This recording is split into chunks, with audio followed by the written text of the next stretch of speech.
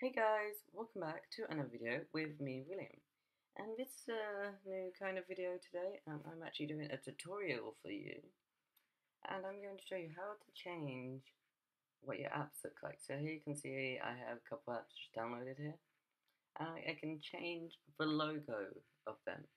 So let's go. First of all, you're going to need shortcuts. What you need to do is go into shortcuts. And you'll see this big button here that says create shortcut. You just want to click that. Then add action. You'll see the third one across, top line, scripting.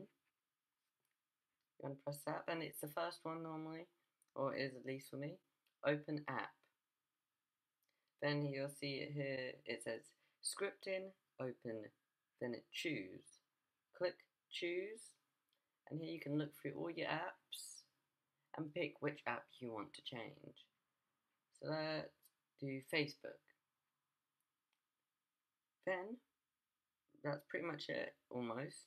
You just want to see this little circle with 3 dots in it. You just want to click, it's right under that next button. Just click that button. And this you can name whatever you want. You don't need to change this logo right here. So just name it whatever you want. I'm just going to name mine Facebook. Then click add to home screen. Now this is where you need to change the logo and the name. So this is the important name. You don't need to change the name on the first one, but I did. So just name it whatever the app's called or whatever you want to rename the app to. Then choose, or not choose, sorry, just click this little button over here. See the button that has the blue outline next to where you type what the app name is. Then just choose either one of these. I'm going to click choose photo. Then just pick whatever photo you want to use as your logo. So let's use this one, for example. You can zoom in, you can zoom out, you can do whatever. Then just click choose, then add. Then once it's come up with that, just press done and done again. Then go to your home screen, and you can see we have 2 copies of Facebook here.